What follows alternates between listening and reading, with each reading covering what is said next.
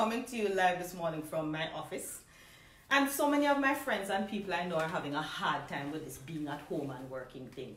Well, I've been working from home for a very long time. So I thought as the expert, I'd share some tips with you.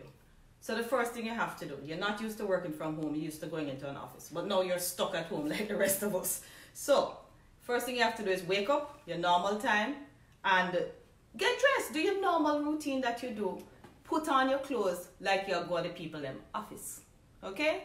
In other words, put on your clothes like you're going to office. You don't have to put on the suit and the tie, but get up and dress. Be normal. Okay? That's the first thing. Go get your coffee, whatever it is that you do first thing in the morning. You have to have a dedicated workspace at your home. Alright? You can't just sit down with the laptop in your lap. You're not going to even feel like you're at work. In order for you to work from home, you have to feel like you are working. Okay?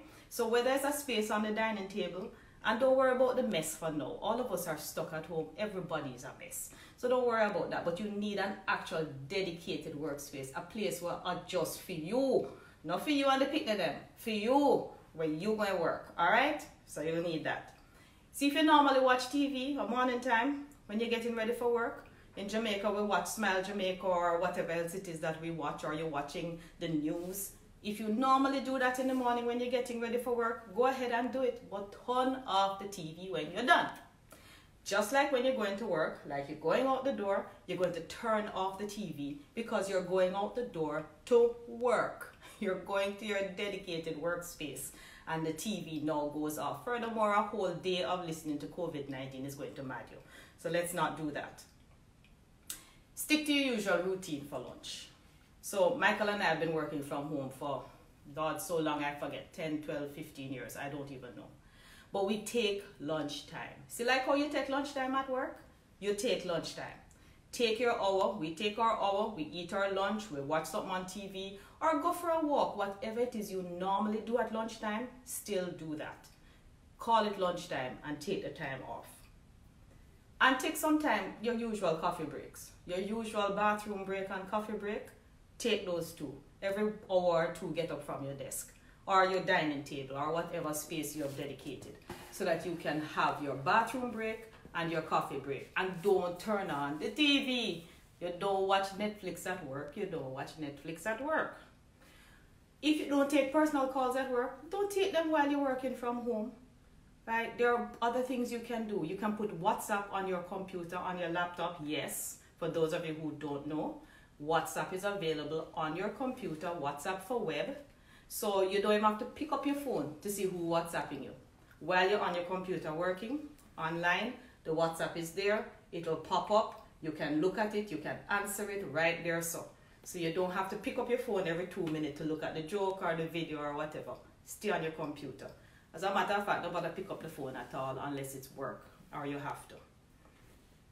If your spouse is also home, and this is the one that seems to be madding everybody because the husband, the wife, the children are at home.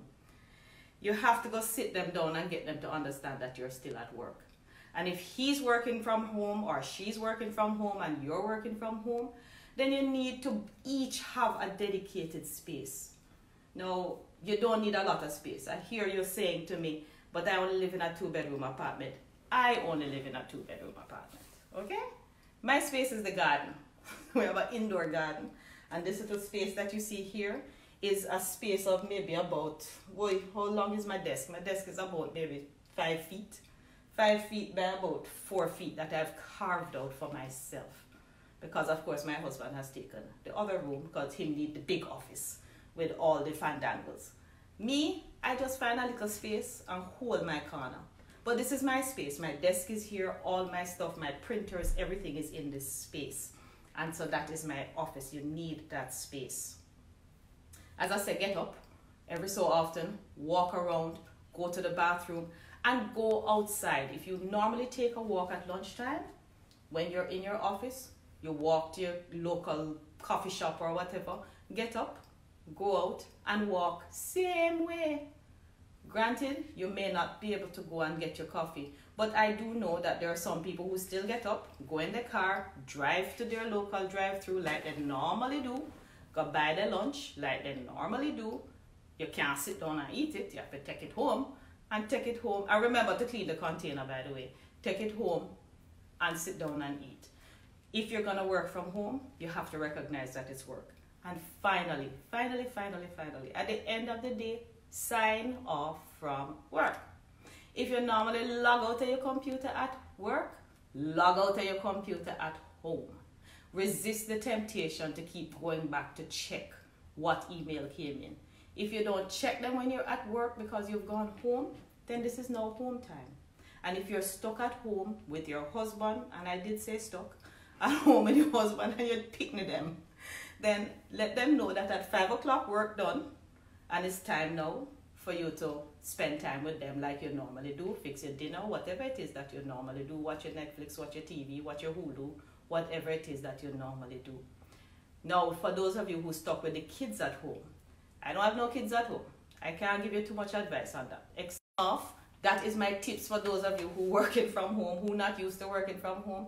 You have a long haul. This COVID thing not going nowhere right now. So, don't drive yourself crazy. Protect your mental health, because our mental health is important. All right? I check you again on the weekend when Easter comes.